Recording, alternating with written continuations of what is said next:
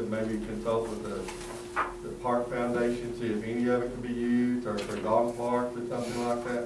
They're gonna have better utilization of that, in my opinion, than an economic development for, we can't develop it economically for the. So I move that we, ask the city if they want to take over the park, walk off the barrel. Okay. Sewer plant, and whatever else they want to add to it. I have a motion that we consider deeding, quitclaim deeding the Colorado Park to the city of Floresville. A second. We have a second. Is there any further discussion? I'm sorry, can you repeat the motion? The motion is for the FEDC to deed Colorado Park to the city of Floresville. Thank you. I have a motion and a second. If there's no further discussion, all in favor say aye. Aye. All opposed, same sign.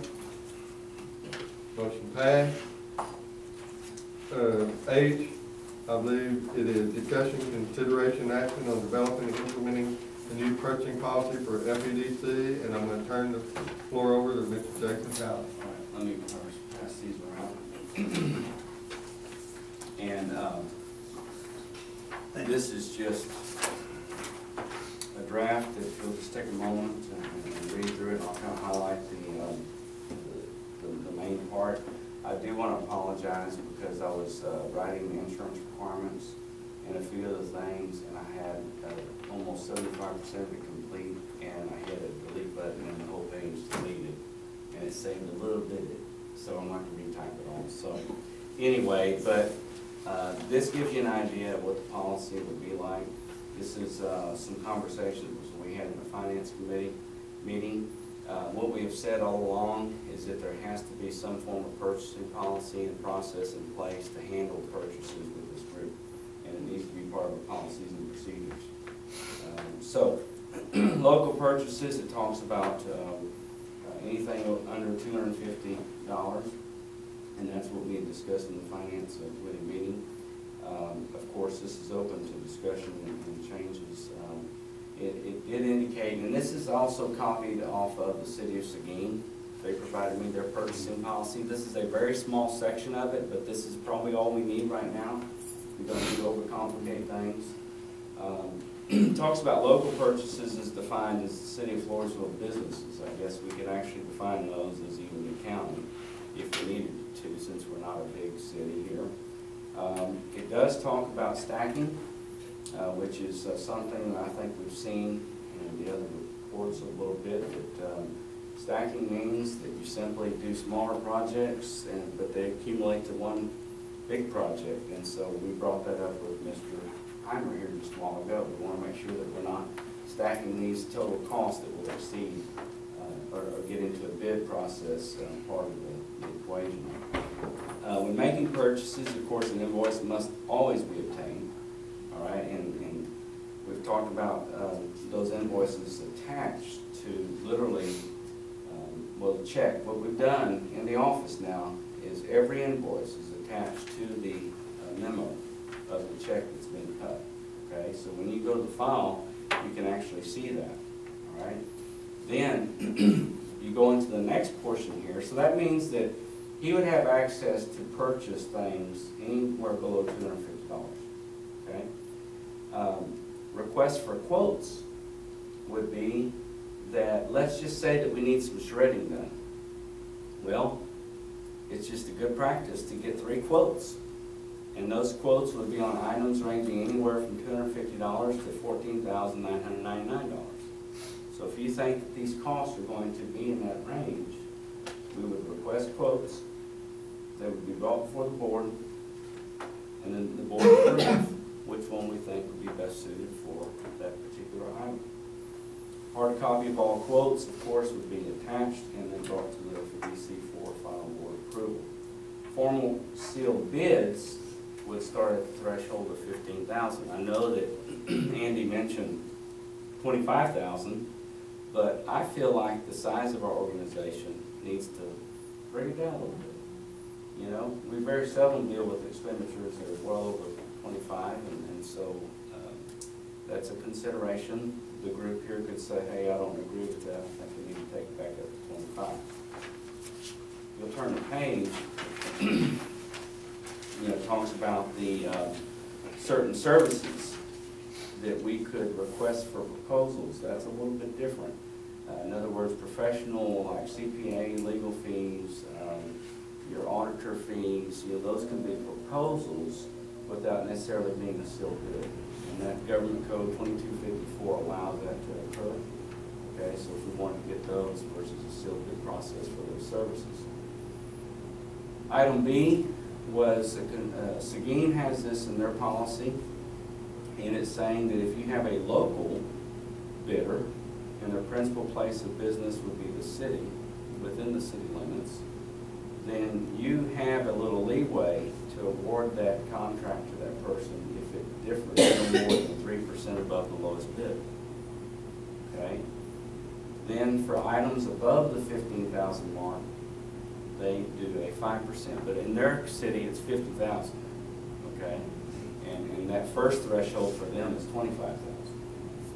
So we've lowered our thresholds a little bit. Okay, the one thing that we don't have is the insurance requirements, which is written in here, and you see that paragraph says that the FEDC may require certain insurance coverage to be provided by contractors, vendors, and consultants. There will be an appendix to this, and what it would state is that the FEDC has insurance requirements of the following, and it would read like this. All vendors, contractors, providers working on FEDC property or the city of Floresville will be required to carry $1 million combined single limit general liability. The FEDC would be named as an additional insured on that policy. The FEDC would also require certificates of insurance to show proof that you have that. In addition to that, products and completed operations as well as contractual liability endorsements would be on the policy, which is a standard deal in the insurance world. At the same time, they would have commercial auto policy.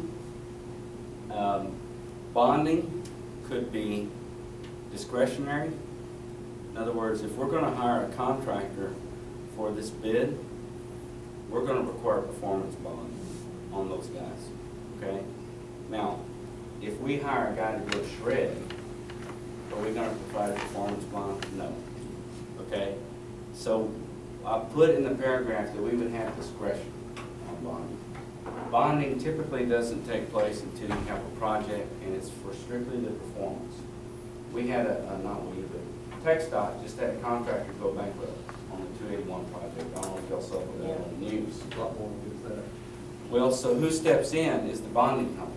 Bonding hires the general contractor because the other guys went broke, and they hire general to come in and finish the job, and that's what the performance bond does. And then, of course, we can stipulate workers' comp for certain things, et cetera, et cetera. So that's what the appendix would read like, okay?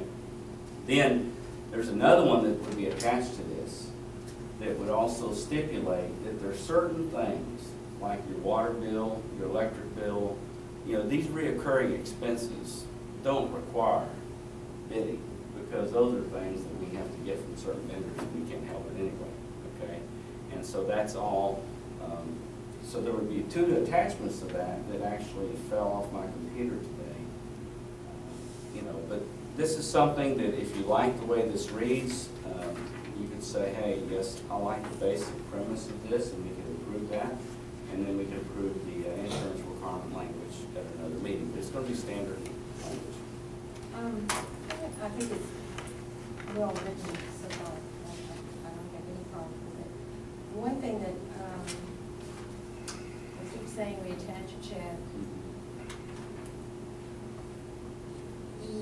E-commerce, how do we handle that? Because maybe we'll look like someday when we're not using checks and we're going strictly electronic with our payments. Yeah. Eliminate a lot of, Well, we do have that problem now because some of those payments are. We have no payments to Wells Fargo for the business park property that's electronic. Yeah. We have for phone bill and some other things. So that's something that probably needs to be addressed, and that's not necessarily addressed in this policy. This is just strictly purchasing, but it probably needs to be added on how we address that office management. Because that's part of the purchasing process, and that would probably be a good place for it. But I don't have an answer on really a good way to handle that, but something that we have talked about when he does obtain 3 quotes, those 3 quotes are attached as well as the one that you selected. So that way there's never a question. When somebody walks into our office and requests an open records request, or makes an open records request, that we can say, look, every one of these things we did follows the policy, and look, we have these quotes, and this is why we choose this one, or chose that one. And so this is simply to protect us, but at the same time, to show the public that it's fair. Well, it's structured. Right. It's structured. It's not been in place before, so. Couple of things I'd like to do, like on 2 and I believe also B, where you have $14,999. There's a small $1 window in there. That probably needs to be $14,999.99. Because if it's anything above $15,000, it needs to go there. Under consideration for bid processing, I think most of us have been around and seen a lot of water under the bridges. Sometimes the lowest bid is not the best bid, even though they may be qualified according to all the specs and all, but I would like to see there's some way that we can rate the bid possibly right into there so we can implement a grading system or something like that, Jason, because I know the school has had some projects that they bid out. Certain company got the bid 2 times in a row. They never finished either one of the bids, but they had to go back with them because they had the lowest and local. So I think we might want to expand upon that. So that Qualified quote. but it said qualified, but it doesn't, just because you meet the qualifications of a bid, where you said made it out there and you had to provide the insurance and things like that, that doesn't mean that they're the most qualified. Somebody may have 30 days of experience and somebody have 30 years of experience. And those things, they may submit the bid that is qualified, but we don't have a way to grade these bids or something like that. Is there a way we can do that we have an option to, possibly to do rating systems on these bids too? And I'm not familiar with that, but I know what you're talking about, and the school the city of Seguin would even have maybe some bid rating criteria, which I didn't see in any of the stuff they sent me, but they've been very willing to share. But at the same time, I bet Mr. Heimer has a good rating criteria with the kind of deals he deals with. So he might have a rating structure in place since he deals with some of those contracts. And I'm not, in a bank building, when I build them and things like that, architect, I rate them, we do scales of 1 or to 9 or something like that. The school would have rating systems too. So there's ways around. I really think we ought to implement something that to give it some. I agree. I also, let me just mention that, I've been in numerous bidding process, and I think a key to that is that a lot of times these bidders submit references, and they're very important, let me tell you. They're very important because you see the project that they've done, and if you call to some of these people where they have done jobs, you'd be surprised what they'll say. Even though they finished the job and everything, but they were not very pleased with it. Well, another one, big example is if you make a selection possibly off of their turnaround time, their completion date estimates and all. That could be a big consideration just because they're cheap, but they can't start the job on this until October. That needs to be a consideration if we do on these. So we need to factor in so that we'll be able to devise a rating system based on that type of job being bid for that. I appreciate the work you've done on this. Where are you going to go from here, Mr. Jason, on this? Are you going to bring this as a form of recommendation with those amendments? Well, that we I think, included, or you know, this is the first shot out of the box. I think this is something that just a we can discussion bring at this back point? and make amendments. I think we ought to get something in there about the rating scale for bids. I think it's a great recommendation. And then we'll have the other attachments as well. So, but this was just something I wanted you to see. Take some time, read it. I asked them, Mr. Ramirez, to put it on the agenda just in case you liked it so well. You said, hey, we're going to. I appreciate the work. You can tell you did some diligence in there and efforts and all. And I think the board also appreciates that. Is there any further discussion? I don't think there's any action going to be taken on that at this point in time. So we're going to discussing consideration and action on amending fiscal year 2013 budget for FEDC. Yes, and once again, I got into the meat of the matter, and it's just taken a little more time than I anticipated. So I'm hoping that we can have a good report. We're really close. We have the report where it's set up, where you have all the different columns, but I still have some details I need to work out on some things. So I would recommend that we just take no action on that item until the next time. I had probably jumped the gun in hopes that it would be done, but so it's good to be positive. So basically, we've got $671,000 in the bank. On that question, I can ask you time, but didn't do it. We have not paid for McCoy's fee, so that's $135,000 that's coming out of that that's already been committed. In that same thought, speaking with Lloyd, this general comment, you talked about earlier to put in a contract. So, you know, I don't know if y'all noticed, but McCoy's is listed that property Oh, yeah. for front up for sale. So that may be something we ought to discuss again with Howard, possibly on recoupment fees if people sell their property after we've expended a lot of money, the city's expended a lot of money, and then they turn around and profit off of the money we've done. That might be something we ought to consider. Definitely should. Well, once Welcome again, them, we want them to come, but we don't abuse it, I guess. once And again, I'm not saying they are, we just want to take that in consideration. it's So a like, performance clause in the contract, and that looks like a bunch of different things. It could be jobs, it could be this, it could be that, whatever. It could be repayment. But that definitely needs, any future contracts that we sign must have that. well, I have come to the bottom of the agenda. I believe that we've exhausted the agenda items, so there's going to be a big one. You heard just kind of recap in between now. Ray and I, possibly Ralph, going to be meeting with Howard to discuss the contract. I'll take this contract and over and email it to Howard, find out at a minimal time. We'll probably be calling a special meeting.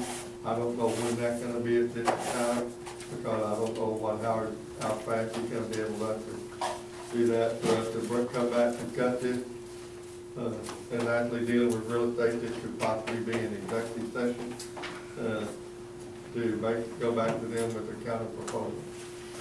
Is there anything else? I'll be getting the applications. Mary Ellen's going to be getting applications that's been received, possibly setting up a personnel committee meeting.